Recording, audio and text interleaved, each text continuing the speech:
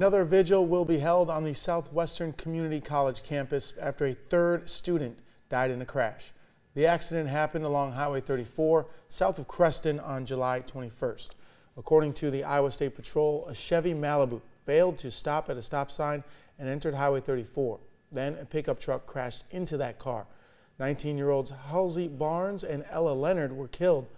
The Southwestern Community College basketball team stated on Twitter the passing of 19-year-old Madeline Stewart. The State Patrol says she was the driver in the car. The college is holding a vigil tonight to honor Stewart. That starts at 7 p.m. at the SWCC Student Center Gymnasium. The college will be closed tomorrow so students and staff can attend the funeral of Ella Leonard. Halsey Barnes was laid to rest on Saturday.